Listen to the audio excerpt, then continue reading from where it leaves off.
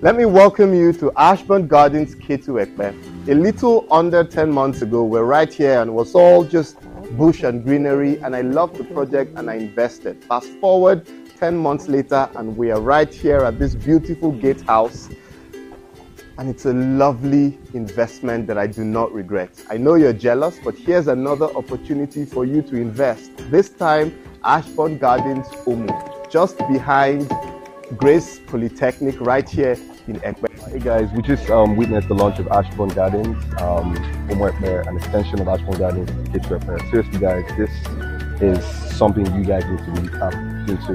You know, the property is more than just a landed property, you know, it's a lifestyle, you know, and don't forget, landed properties only appreciate in everything. And with just an initial deposit of 400,000 naira, you can own a land right here in Epe.